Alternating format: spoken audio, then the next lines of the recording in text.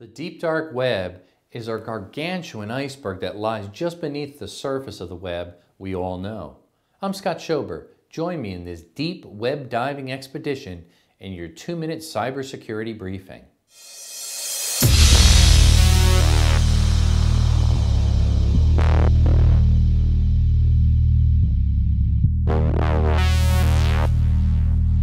The World Wide Web is a vast and always changing network of web pages.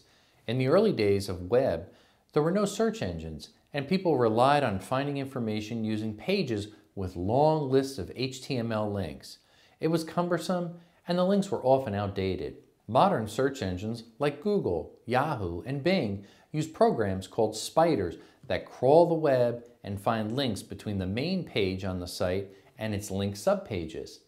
These publicly viewable pages are part of the surface web, but they're just the tip of an iceberg. Cybersecurity experts know the vast majority of web pages are inaccessible to search engines. Hidden pages include unpublished blog posts, forums that force users to log in before they can view the contents, and news sites that archive their stories for paid subscribers only. Collectively, these resources hidden from search engines are called the deep web. The information locked away in the deep web is valuable. Doctors could access information currently hidden in archived databases about new research and medical procedures. Aerospace engineers could find data on how to build safer airplanes. Unfortunately, cybercriminals also use the deep web for communication and to hide their illicit activities. So if the deep web isn't indexed by normal search engines, how do users navigate it? The answer lies in browser software called the Onion Router, or Tor for short. Tor allows users to access .onion sites.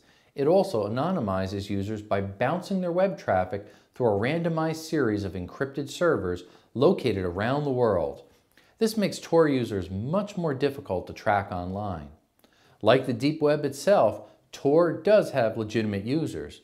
The software was developed by the United States Navy to protect whistleblowers, dissidents who live under repressive political regimes, and others who would be in danger if their identities were compromised. To learn more about the Tor and the dark web, subscribe to our weekly video 2-minute cybersecurity briefing podcast on iTunes or YouTube. Stay safe.